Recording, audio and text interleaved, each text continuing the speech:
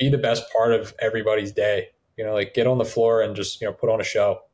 I'm just like, no, don't do it. It's a bad idea. You're not ready.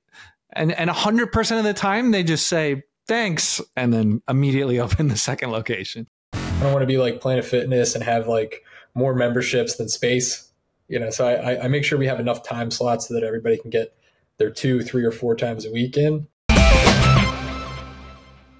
Hello and welcome to Gym World Worldwide. I am your host, Sean Franklin, here with my friend, life partner, and your other host, Mateo Lopez, sporting the new Gym World hat.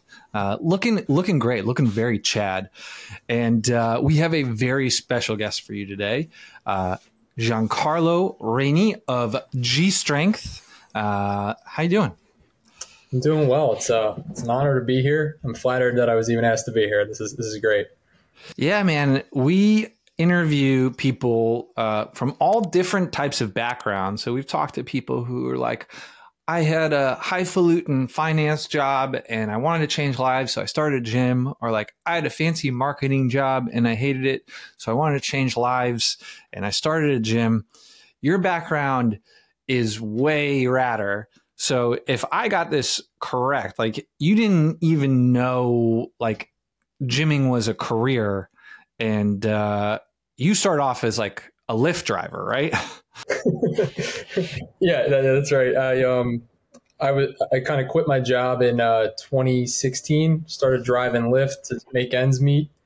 And, I started training people out of my mom's development out in Collegeville, PA.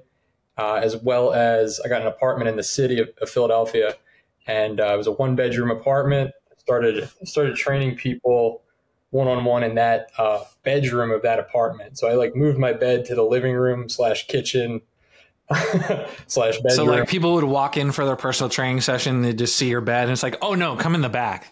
Yeah, I just blew right past it. I was like, Jim's back here, eyes on the prize. We just do that to make you feel safe, That was a bit of a problem in the beginning, but I would my girlfriend, now wife, at the time she was a client, and that was how we met. It worked out great. To make people feel less scared of the situation of coming into like a 1-bedroom apartment in Philly and being alone with this guy that they didn't know, So you had front desk staff.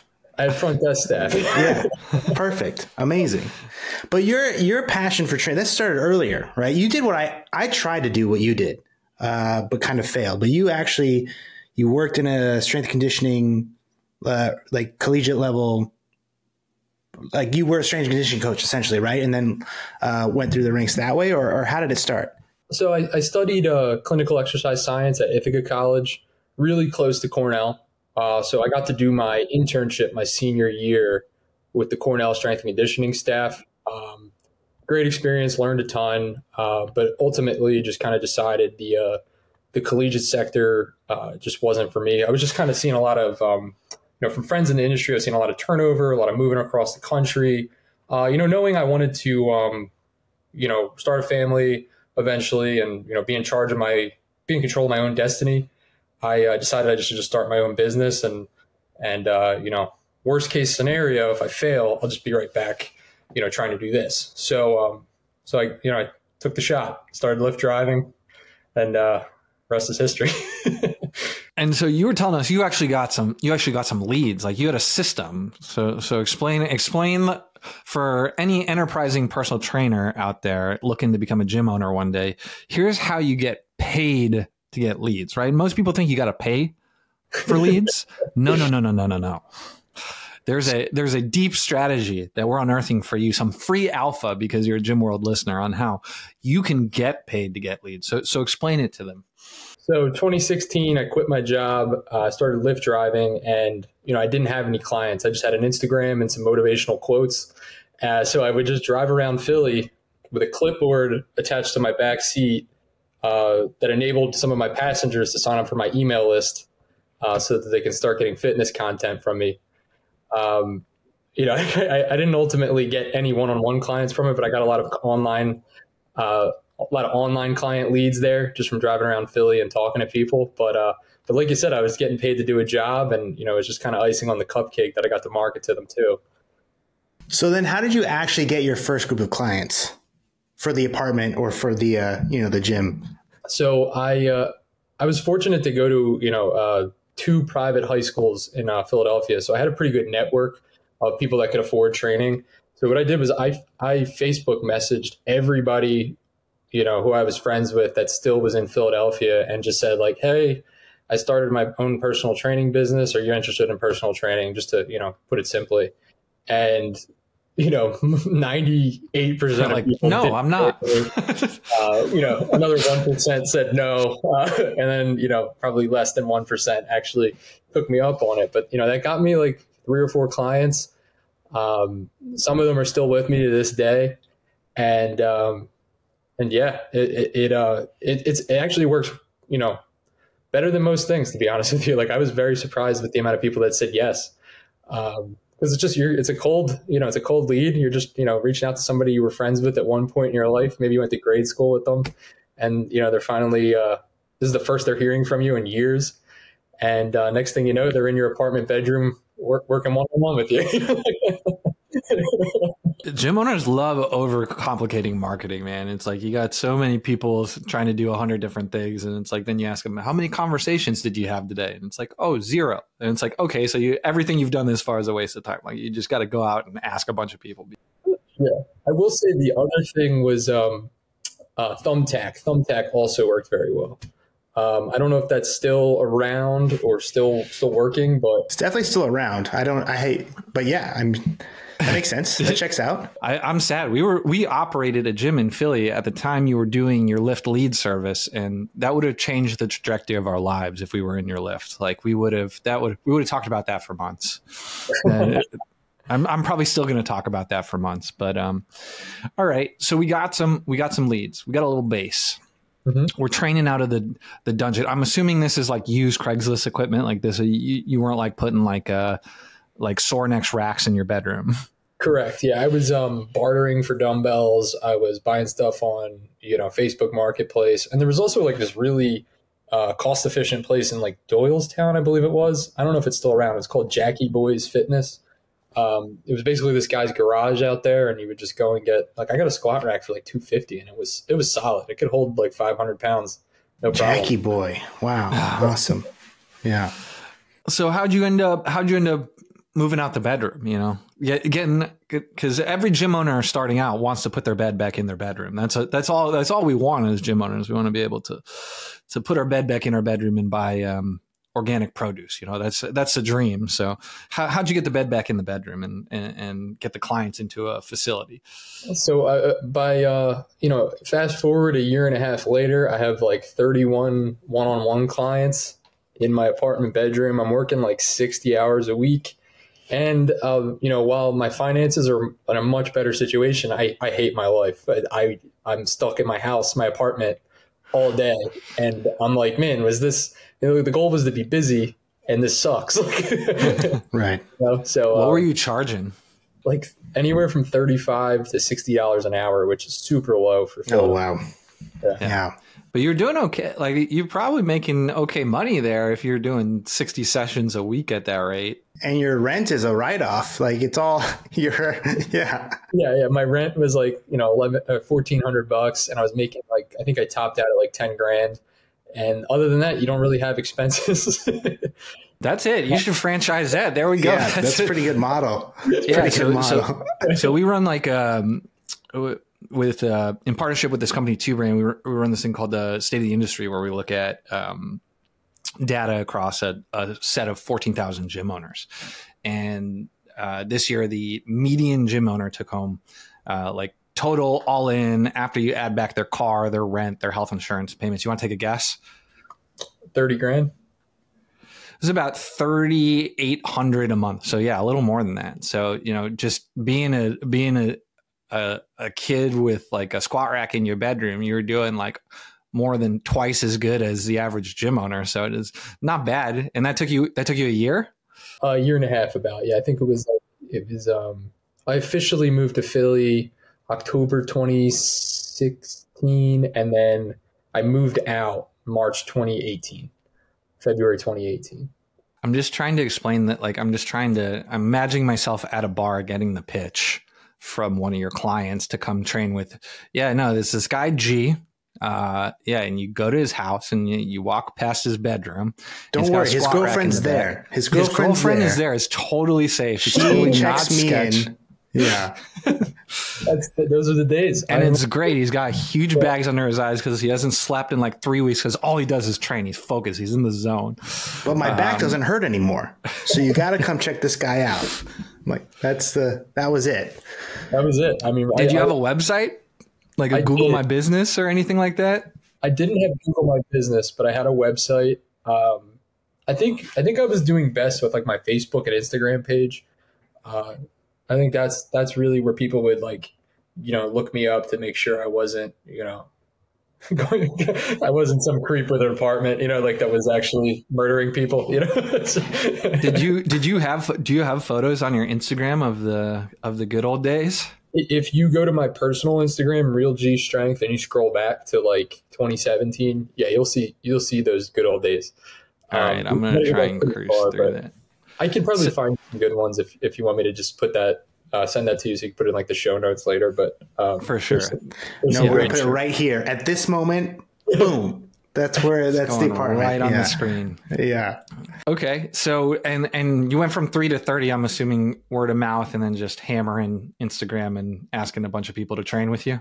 Exactly. Yeah. And, referrals were the big thing. Thumbtack helped a lot. Just using my network, asking friends, family for referrals, telling everybody that I was doing what I was doing, talking about my goals, talking about I want to open a gym one day, I'm going to do this. And just getting people excited about the vision, I think was a big part of it. The people I was working with, they were like, okay, one day we're not going to go to this guy's apartment. We're going to go to a gym. Right. They were along for the ride. Yeah. I think they believed me when I said that. So, I'm very fortunate that they did. So we leveled up out of the apartment. What was the first facility and what was that process like? So I was like, as I mentioned, I was miserable. So I was looking on Craigslist. I was looking on LoopNet, trying to find any sort of like commercial property that I could turn into a gym. Philly, I was in Washington Square with my apartment. So I was trying to stay in that general area. And those areas, there's a lot of wood floors in commercial spaces around there. There's not a lot of things that are like, this would be an ideal gym. So I had to eventually settle for a fabric shop that had wooden floors and it was 700 square feet. So I went from an 180-foot bedroom to a 700 square foot fabric shop. I laid some horse stall mats and some turf down on that. Right before you get to my apartment bedroom photos on my Instagram, you can see the photos of this tiny space. We're not there anymore, but we were there for 4 years. It was on South 4th Street between Bainbridge and South, if you guys are familiar with that area.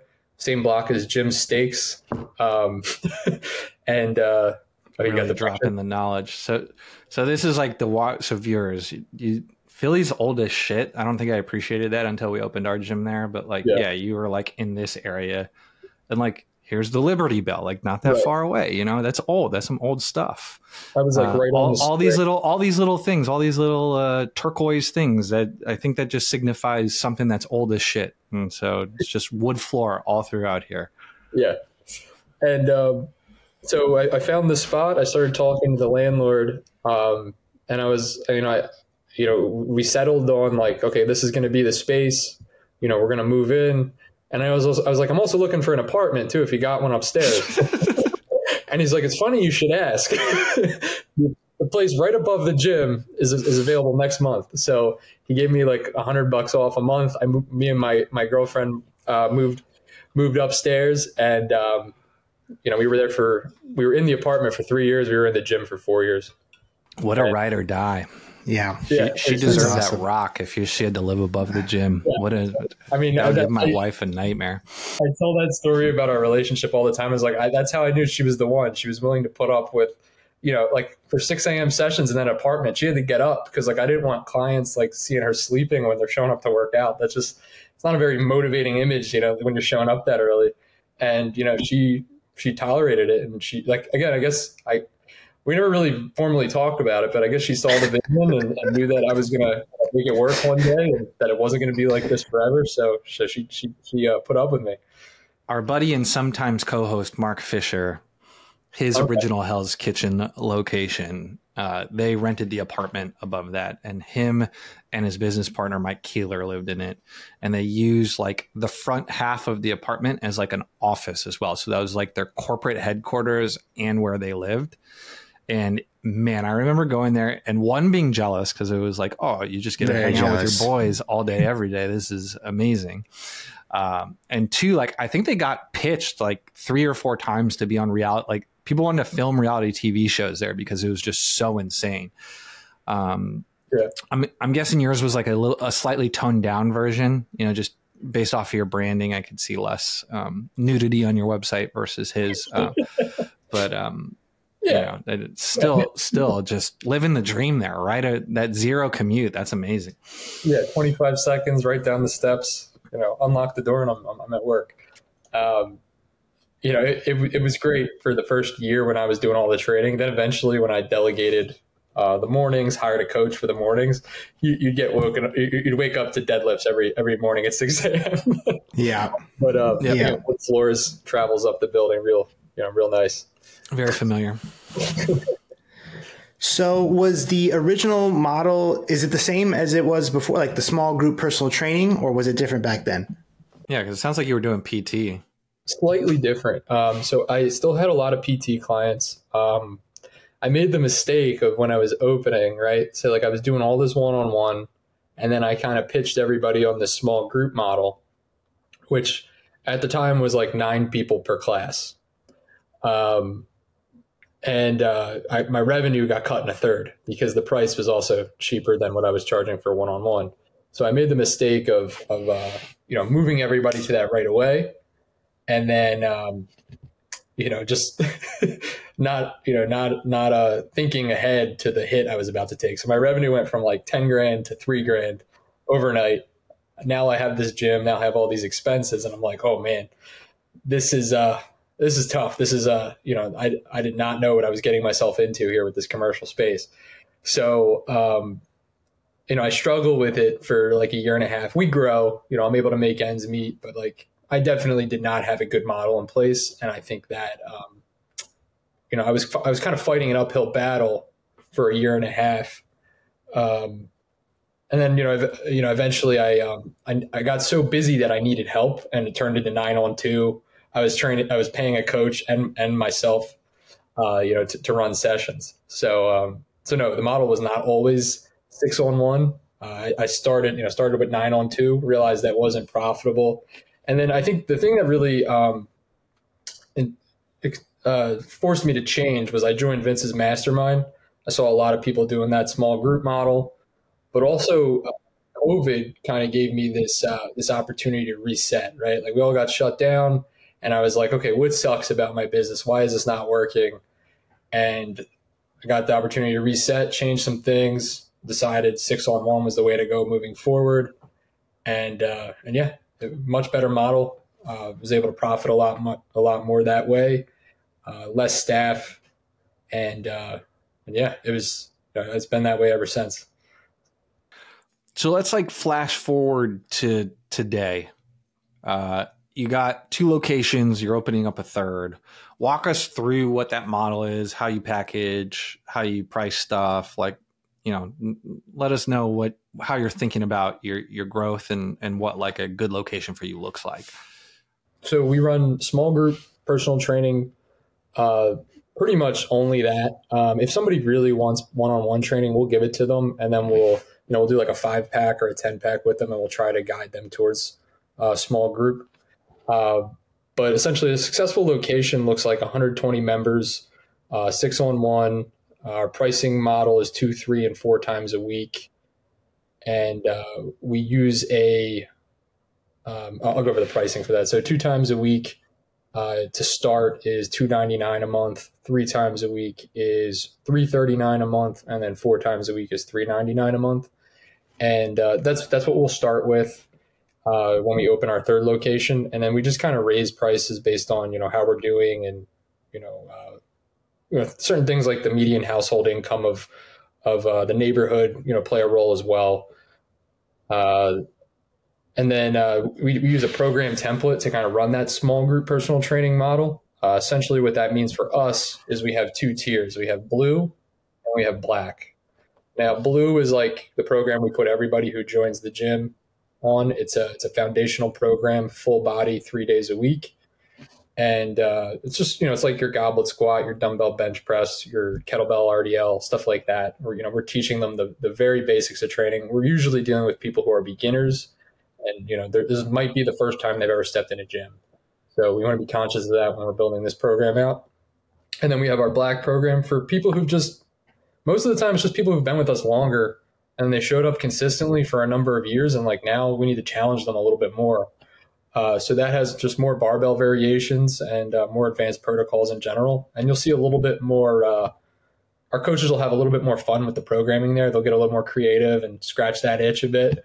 But yeah, it's there for when we need it. We don't want to just, keep people doing the same things forever. And I don't want training to get stale for any of our members. So that's our way of ensuring that doesn't happen. And you have people, so in the same session, you have people doing the blue and the black in the same time? And yes, and we let people do any day they want on any day of the week. So we have a 3-day program in blue, a 4-day program in black, and anything could be happening on any day. Now, like Monday, pretty much everybody's doing day 1.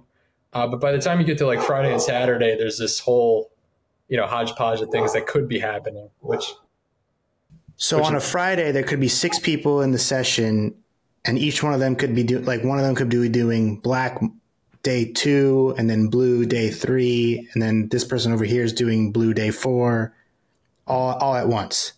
Yeah. And that's why we call it small group personal training, because they're truly getting, somewhat of an individualized experience. There you go. So that is the 4th Street space. That's the 700 square foot space when we were starting out. There you go. You got to update your JMB pictures. There we go. So how does that work? Like, I'm assuming Yeah, this sounds really hard. That sounds hard. How do you do that? Because how are they warming up together? How are you doing barbell stuff? That sounds pretty tough, especially with 6. I could see that with 4, but how are you making this work? So we use Team Builder. So they have the program on their phones. We use a whiteboard. It's also on the whiteboard, and the coach is there to walk them through it. It's just something complicated, but not too complicated. Kind of gives it makes for a lot of touch points with the coaches, and you really give that like personal training feel in the small group setting. But yeah, I think it comes down to training your coaches to function, to function at a high level under pressure like that. It can get chaotic, especially when you have a lot of new people, and especially on week 1 of a new block. But if you have good retention, you have people who are, staying with you for a long period of time. They start to learn. They start to become more and more self-sufficient. And there is kind of this dynamic of like your really experienced people almost become coaches themselves just by like walking the walk. Like they'll just do an exercise correctly right next to a new person, and a new person just kind of peeks over at them and is like, oh yeah, that's what that is. So I know it sounds crazy. You almost have to see it to believe it, but and it was cool. We had a couple people from my Vince's mastermind like come down to my 700 square foot space just to kind of see the model. Because I know a lot of people running this, they make just to see the madness. Yeah, just to see everyone didn't believe you like us. They were like, yeah. What? Yeah, if you guys want to come down and check it out, I promise this is exactly how we do it. I'm not making it up. And it's really not that chaotic. I know it sounds crazy, but it's not so bad. My one other follow-up to this specific thing is and it sounds like you don't have that many one-on-ones at this point, but how do you also fit in the random person doing a one-on-one in the smaller space? So we just don't schedule it at the same time as a small session. I actually have one-on-one left between both locations at this point. Oh, okay. So you've basically phased it out. Right. And there were times when I had like 3 to 6 people, and I would just schedule them either during times that did not have a small group session, or I would go to like a not so busy small group session. I would just like take one of the racks and I would be like working with them while one of my other coaches was running the class. But you said the first space was 700, but you outgrew that, right? Both your 2 locations now are like 1,600 square feet, right? Yeah. Everything is now about double that size. Okay. And that's kind of right for your model is what you're saying? Or would you, if you did it over, would they be bigger or smaller? I think if I wasn't in the city of Philadelphia, if real estate was a little bit cheaper per square foot, I might, think about 2,000, 2,500. But as far as just being able to make money, have good profit margins, I think it's just better to stay on that side of things. Because, if I'm going into some of these better neighborhoods, like you guys were in Rittenhouse, I don't think I can get a space for less than like $8,000 if I'm going to be on street level. I'm lucky if I find that, So, that makes it a lot harder to charge the right amount per month for a 6-on-1 model. And, I think I'd rather stay on that 1,500 square foot side of things. How many sessions are you running per day, and what does it take to fully staff a location? So if the location's full, we're running about 10 a day, sometimes as few as 8 if it's like a Friday. Saturdays we have 3. And it takes 2 coaches to staff a location. Essentially, the model or the schedule we're rolling with right now is the facility leader will run sessions from 6 to 11 and then go home, and unless they have assessments or things they need to do at the gym. And then our assistant coach for that location will show up around 3 or 4 and work until about 8 o'clock, depending on the day. So 2 full-time staff members, one's the GM, the other one's like coach, and they shift. Right? Yeah, they do shifts. PM shift, yeah. And no one can get sick. No one ever gets well, if somebody sick. got sick, I personally would just kind of step in. Just goes downstairs, just opens the door and goes. Yeah. Well, now I bought a house in Philly and I live 8 minutes from every location, so I'm close by. It's really not that big of a deal if I have to get on the floor. But as we're growing here, I've started to plan ahead a little bit.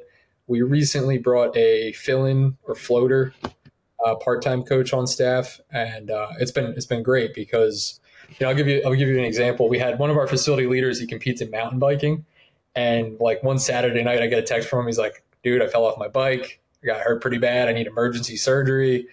I don't know when I'm going to be back in work." So immediately I'm texting our part-time fill-in coach, and he's like, "I got you Monday, Tuesday, and Wednesday, but Thursday I can't."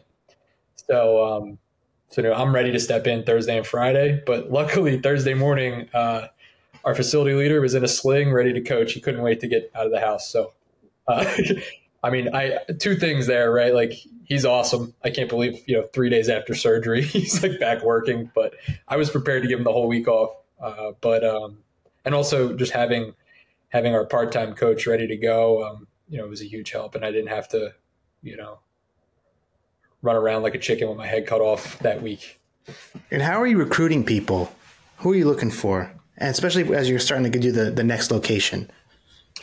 So we mostly hire from within. There's actually only one coach or facility leader who's on staff that did not do our internship program. So we have like a 12-week curriculum. We put them through the internship program. And I find this is a really great way to figure out like what somebody's all about.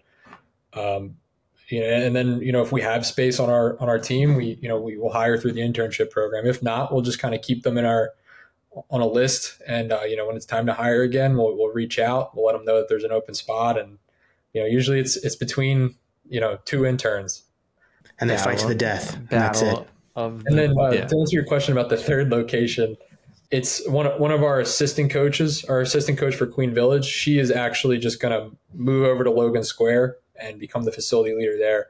And I got to say, listening to what some other guys in the group do as far as like hiring facility leaders and onboarding them, this is a much easier process. I know it's harder to wait 2 years and like really groom somebody, get them ready. But like just kind of opening a location with her is going to be so easy because she already knows how the business works. She already knows like how things go, and it's just, I mean, I'm sure there's going to be challenges, but I can't imagine how much harder it would be if it was somebody just off the street. Right, because she understands the culture and can kind of implant it there. Yeah. Also, being in the same city definitely helps because you can walk over, keep an eye on things. Yeah. All right, so 10 sessions sounds like a lot. It does. Like Queens Village is like your flagship, right? Queen Village. What, like, how many members do you have there? So we have this morning we had 132 active members. And yeah, you're right. Sometimes like the 7 p.m. gets canceled.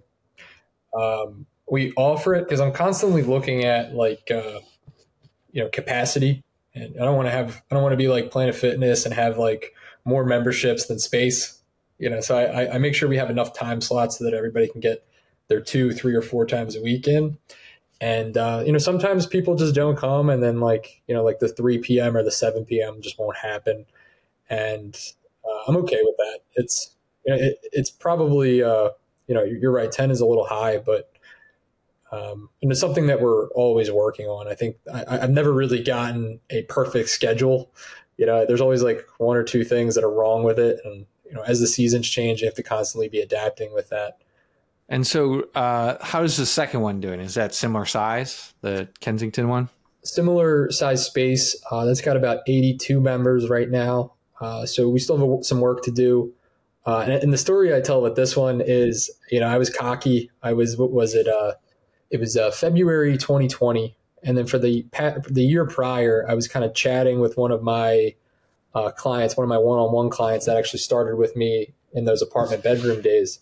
And they were redeveloping this building in East Kensington. And they were like, hey, we're going to have a commercial space. You should move your gym over here. And I'm thinking in my head, I'm like, I can't move from Queen Village to East Kensington. I'm going to lose everybody. I have like, at the time I had like 70 clients, and I was like, I really don't want to just like, forget about all these people and, miss out on all this, everything I've built so far. So I decided to open a second one, which is totally, I know now is totally not the way to do it. You should have your first one figured out before you go and take the leap with number 2. And it's something we have encountered many a time on this show and in life. So we totally happens understand. To the best of them Yes. I wish I could tell everybody thinking about that not to do it, because yes. It's and if you ask anybody, like had you sought counsel, everyone would have told you that's a terrible idea, but you would have done it anyway. That's also true. Yeah. I can't explain it. It's I can't tell you how many people will be like, hey, I'm thinking about opening this second location. Can I pick your brain? And, I'll give them a call and be like, I'm just like, no, don't do it. It's a bad idea. You're not ready. And 100% of the time they just say, thanks. And then immediately open the second location.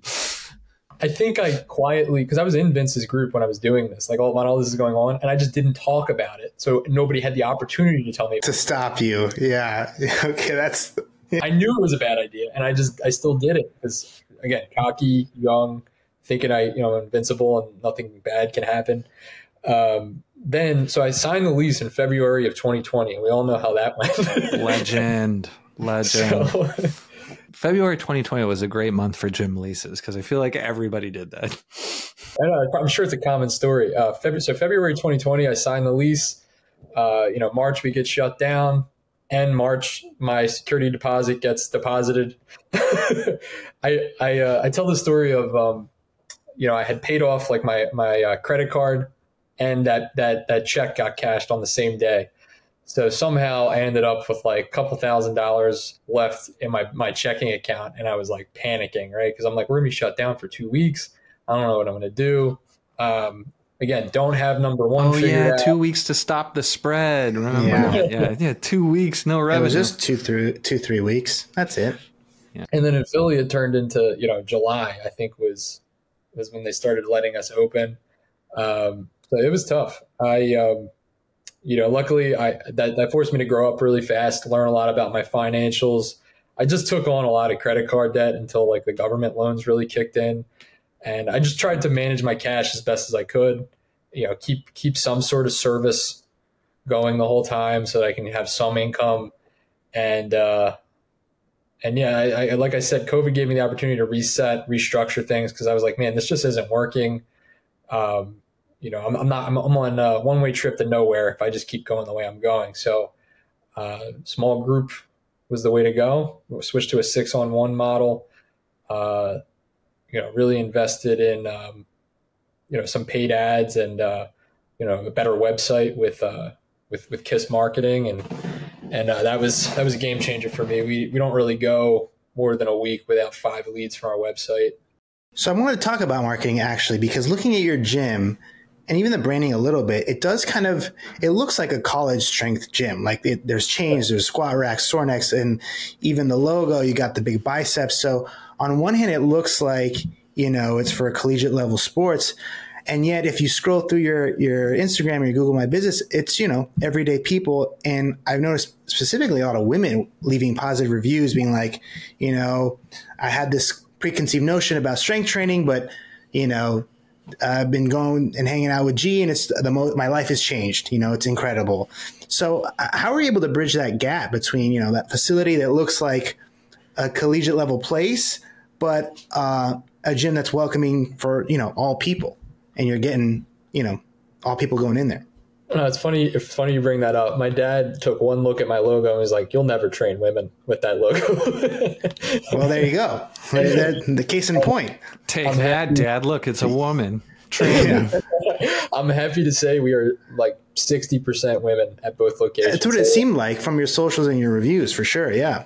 Yeah, it's awesome. I don't know. I think, I haven't really put my finger on it entirely. I think it's just all our marketing, at least in the past year, I've kind of grown up and decided like, okay, we're just going to go all in on beginners because those are the people that are the best clients, and those are the people that we can help the most. So we're just going all in on beginners, and all our content is just going to be centered around like helping beginners, making them feel comfortable in the gym. And I think it's working. I just kind of decided to focus on that demographic, and that's really it's not much more complicated than that. I don't think. I don't do much more marketing other than our social media. We ask for a ton of referrals, and we just get a ton of Google reviews just from asking. And I think that goes a long way in driving people towards our website, and our website converts pretty well. So then I guess, what's the offer when you get a prospect or lead, you call them up? What's the sales process like? So right now it's it's just a free one-on-one assessment. But when we were hurting for leads and we were hurting for conversions, we went with like this kind of loaded trial approach. So our membership's around, at the time it was like around $250. So we would do like a trial for 30 days or for 28 days for $150, and they would get a one-on-one personal training session. They would get a one-on-one nutrition consultation, like almost like a Zoom call with one of our coaches, and then they would get 8 small group personal training sessions. So they would be able to come to 8 classes in addition to that, all for $150, and that worked really well for us for a while. Yeah, it's pretty good deal. Right. And like we got so busy that I was like, man, I don't know if we need to do this anymore. Like this is a lot of work. Let's just like see what happens when, after a year and a half of that, we were just like, let's just see if we can sell people right into membership. So, we have the free one-on-one so they can just come do the assessment, meet with a coach. We put them on Zen Planner. We put them on Team Builder so that we teach them how to use our apps and stuff. And then, we sell them right into membership, and it's been going pretty well. So, like now you got your unit dialed in, because like obviously I'm hoping you stabilize the second gym before you go into your third one here.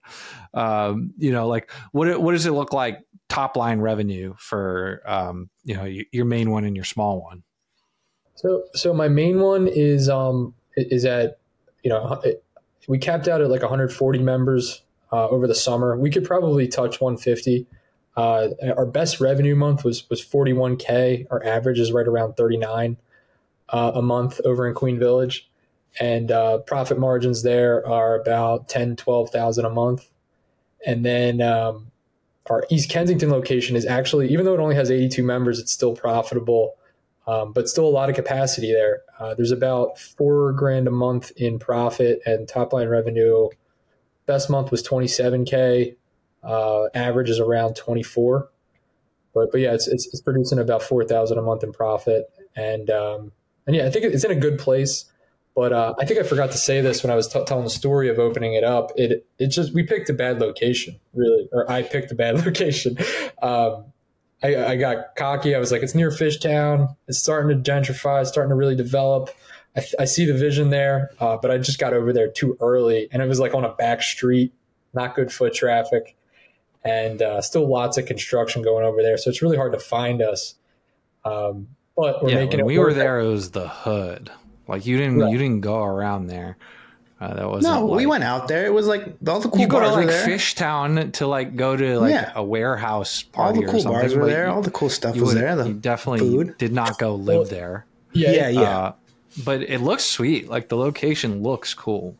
Yeah, like, it's awesome. Again, Philly's just like got all these old warehouses, so it's got all this sweet looking exposed brick. So Fishtown is very developed now. It's actually very expensive to get over there, and that's part of the reason why I haven't moved. Because like if I moved this location, I would have gone over to Fishtown. Again, more developed, more people are living over there. But because we got to like around 50, 60 members at the time that it was, time to renew the lease, I was like, yeah, we did the hard part. Let's just keep going. It's expensive to move. Like, we got a good community over here. I'm not going to mess with it. So it's stable, but could be better is how I talk about it. What's crazy to me about these like small group training models is like the top line isn't crazy, right? Like even the crazy ones are, it sounds like 40 is kind of the number everybody's shooting for on that. But but they're all profitable. Like everybody we've talked to who's running this model that can manage to get 100 members in the gym, like they're doing way better than the average gym owner. What is it about the model? Like, what is it about it that makes it work better than what a lot of other people are trying? It's just so simple. Like it's just, there's less pieces, there's less moving parts, less people to manage. And if you just, if you pick a location with the right number for rent, if you're able to manage payroll as you grow properly, keep it around 30, 35%, you'll be fine. You'll be profitable sooner than most gyms would be. I'm seeing, I know Devin, it takes like 2-3 months for him to get profitable, which is, I'm not quite that fast, but that's awesome. Yeah, they're spinning those up, and then it just seems like they're cash flowing almost immediately, which is crazy. Just running a discount, a founders membership, maybe a couple like challenge based ads, and then once you hit that like 50-60 mark, you're cooking with oil out there. Every incremental member after that is just you're making money on that. It's a great model. I think everybody should probably do it. It's, I mean, depending on your area and all that, but it's I moved, as soon as I saw it, I was like, I got to move to this. This is the way to go. Everybody in the group who's like, smarter than me, been doing it longer than me, is moving towards the 6-on-1 or small group in some capacity. And I was like, it's so simple, so easy to manage. It just makes so much sense. And so what's the plan for you? Are you looking to open 100 of these? Are you like what? How old are you, by the way? I just turned 30. You just turned 30. Oh my God! Wow, incredible. And so, yeah, you got some time on your hands here. What's the plan? I mean, I've definitely slowed down as far as like setting goals, like 100 gyms or anything like that. I don't know if that's what I want. I know I want at least 4. I guess you could say I'm just taking it one gym at a time, but yeah, I think, I have really good quality of life right now. I just had, me and my wife just had a daughter 6 months ago. So congratulations. Thanks. So that's definitely changed my mindset, with, how much how much I want to be working, how much I want to be focused on my business moving forward. It rattles you, man. It rattles you. Yeah, I was like, this is kind of hard. And if we plan on, having more kids, like I don't know if I should be opening gyms while we're going through this. This is not a good idea. So, yeah, I think my goal right now is 4 gyms. But after that, I think I'm going to be a little bit more focused on, investing in other avenues, maybe real estate. I'm really not sure yet. Like I said, I just turned 30, so I've got some time to figure this out. But when were you doing Lyft? How old were you? I was 23. So it was just 7 years from doing Lyft to 2 gyms with almost $200,000 a year coming to the bottom line. Yeah. And that if you would have stayed in college strength and conditioning, like what is it, 7 years in college strength and conditioning is nothing, right? Like you're not getting head coaching jobs with 7 years experience, right? Like you're still making $35,000 on the floor 10 hours a day, like getting punted to a new location every 2 years, right? For sure. It's a grind. Yeah. Those guys work harder. Those guys are beasts. They're animals. You got to be some type of broken and weird to pursue that. But man, bless them and power to them. Like to have that type of passion about something, to be able to go through that. But yeah, that is a hard path. It's like take gym ownership, which is very, very difficult, and let's just figure out a way to make it even harder. That's like the college strength community. All right. So if you're advising, the 23-year-old version of yourself, because I'm sure you get people asking you like, hey, asking you for mentorship. How do I do this for myself? Like what advice would you give them? I would tell them start with the small group model and charge enough. Do the math as far as like start with how much you want to make, kind of do the math with your expenses and figure out, what's that number that I need to be charging a month to be able to make the amount of money that I want to be able to have the kind of life I would like. And yeah, start small. Don't bite off more than you can chew in the beginning.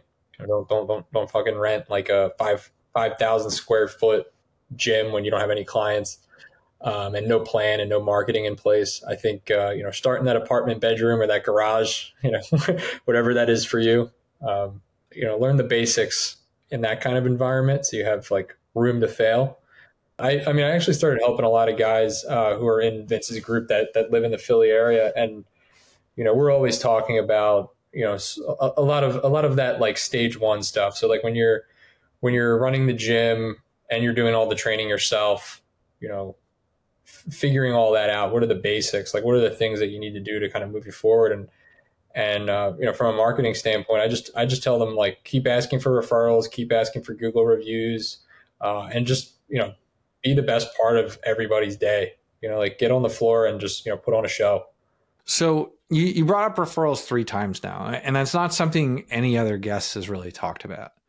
Do you have like a secret sauce for it? Like how do you ask for referrals? What's your referral system? Like if you're a gym owner who wants more referrals, what do you do? So we automate it.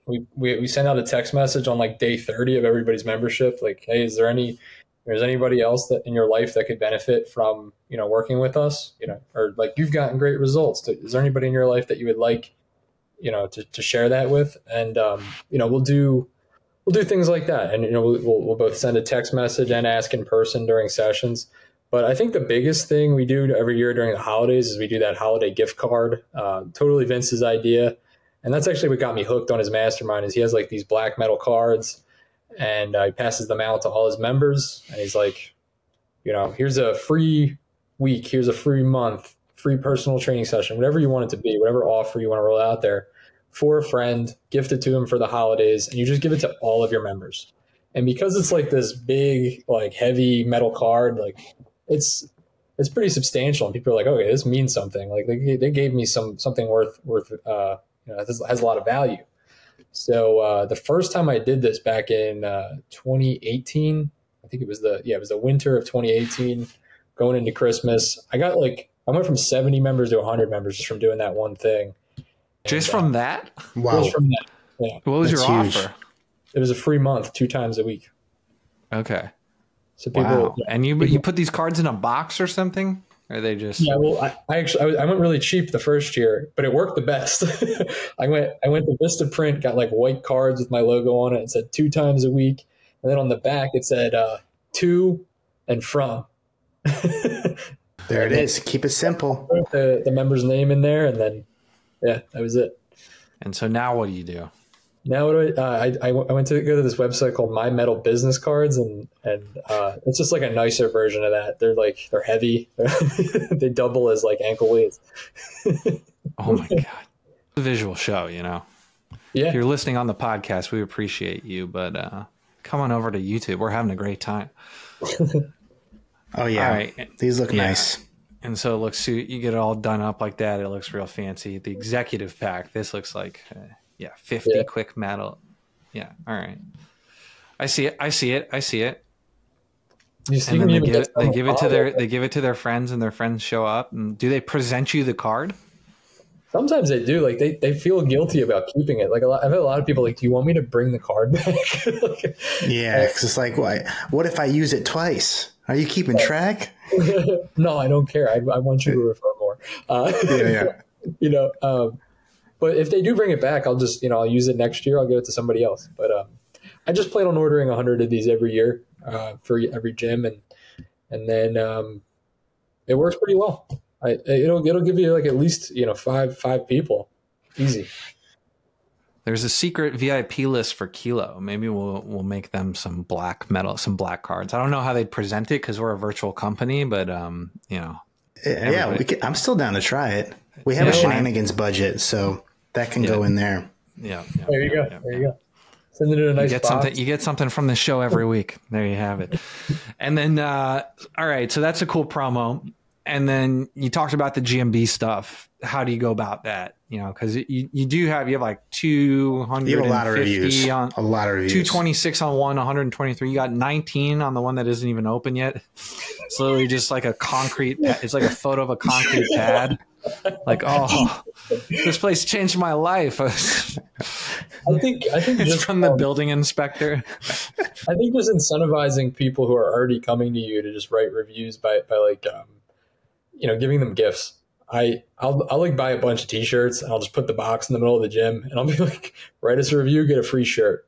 So we do a lot of things to get people excited about writing reviews, because they tell us every day, but the act of like going and writing it on Google is hard for some people. They're busy, and they forget, they got to pick their kids up or whatever it is. So we try to, create a sense of urgency. Like there's only 50 shirts, like the first 50 people that do it, I know that's not like, I don't know if Google frowns upon that, but it's worked so far. I mean, yeah, it's technically against terms of service, but we did the exact same thing. We wanted to stack our pages with Google. I know reviews. Yelp. This is the reason I don't use Yelp anymore, because I like put up a post because I didn't know it was illegal, or not illegal, but I didn't know it was frowned upon. So I said, definitely against terms of service. Yeah, they don't want you. They don't want you doing exactly what you're doing. So for Yelp, I did like the best review gets a free month or something like that. And they took a screenshot of my post and put it on my Yelp page. And we're like, this business, incentivizes people to write good reviews, just so you're aware. And I got like 50 reviews, and they said all of them were illegitimate. So like my Yelp page now only has like 3 reviews. But that's why I don't use them. Who ratted you out? Who narked? Yelp? I think I actually, this is how little I knew. I think I actually tagged Yelp on the post. Oh, well, okay. Wow. So okay, that's a small brain move. Just performing seppuku, just absolutely on goal. Okay. All right. Yeah. So Yelp was a big thing when we were operating, and I don't think it is anymore. I don't know if anybody still uses it. I think Teo still uses it. But one of the things that we did that was helpful is like export all the emails from like your gym management software, and then create a personal Yelp account. And then I would upload those saying like, that's my friend list. Cause Yelp would be like, find your friends on Yelp. So it's a social thing. So I'd upload all the gym members. And so that way you could see which members were like active on Yelp. Because like, I don't know exactly how the algorithm works anymore, but like an elite review is worth like 10 times the weight of a normal schlub's review. And so being in Philly, it's a bunch of, you got some elite Yelpers there. In New York, we had people who just like all they did was go to restaurants and review stuff. And so you just like that would give you your list of like the 10, 15 people who like it actually mattered. Because if you have someone who's not active on Yelp, they leave you a review, it's going to be dog shit, and Yelp's just going to put it to that bottom of the page. Like they're going to hide it. But with the elite people, that thing's sticking. So that's my little hack. Put your member list through your Yelp page, find the elite people, and be kind of nice to them. Take them out to a drink, take them out to coffee. Say, hey, I noticed you're pretty active on Yelp. We got a Yelp page. Do you like what we do here? Maybe the community would benefit from knowing about it. Right. Yeah, that's great. I mean, one of our members left us a 4-star. I'm still salty about it. He was an elite Yelper. He left us a 4-star, and our local Taco Bell got 5 stars. So that should tell you about what he thought of the service we were delivering. Who did that? I don't want to dox him on the show. We can bleep it. It wasn't a Bowery number. Okay. It wasn't a Bowery number. Yeah, I remember I was paying like $300 a month to market with Yelp, and they pulled that shit while I was giving them money. I was like, "Are you guys stupid?" Like, I was like, "I'm not doing this anymore." I pulled all the marketing like the next week, but it is what it is. Google's working just fine. Google, you're doing paid ads. I was for a little bit. I'm not currently. I'm actually not doing anything. I was doing like a little bit of Facebook, a little bit of SEO, a little bit of Google ads. And I just really wasn't, and I was just doing this at the East Kensington location. And I really wasn't happy with the quality of lead we were getting from Facebook. And I wasn't really able to quantify like Google SEO or any of that. So I was like, you know what, let's just take a stab at it. Go old school, get out in the community, talk to people and try and do it that way. So like the past 2 weeks to a month, I've been just getting out in the community, trying to do a bunch of cross promotion, joint venture type stuff with local businesses. And honestly, the member number on the scoreboard has been about the same. So much less ad spend, much less the expenses are going down, and we're getting the same results. So I think I'm only a month in, but I think it's going to be the way we go. So moving forward at the East Kensington location. Yeah, it seems like you know how to scramble and hustle and work the DMs and do all that. If you got that skill, you really only need that. You don't need the other stuff. I have this theory is if you're a successful gym owner, you only really need to rock one channel. Like most of the people that we talk to, they specialize in one of them, like just all in Facebook ads, just all in cold outreach, just all in JV. And so it sounds like if you know how to talk to human beings in a dense area like you are, you can get a pretty long way with it. You can go. And I think I just have the advantage of I'm from here. I've spent my whole life here except for college, so I have a lot of relationships in the community, and I just kind of know how a lot of the neighborhoods work, and it's made it a lot easier for me for sure. That being said, I will still use paid ads when I open the third one. I'm definitely going to run a pre-sale and do all that, but for now, this is working pretty well. It's definitely pretty helpful to jumpstart a location. You kind of need it, I think. But yes, makes sense. If you like money, and if you're listening to Gym World, we know one thing about you, audience: you like money. So, G, this has been awesome, man. Where do people go on the internet if they want to learn more about you? I would say social media is a great spot. Not Yelp. Social media is a great spot. My personal is at Real G Strength, and then my gyms is at G Strength Philly, and our website is www.g-strength.com. That's it for this week's Gym Worldwide. Be sure to leave a hateful comment and unsubscribe. Until next week, bless you, Gym World.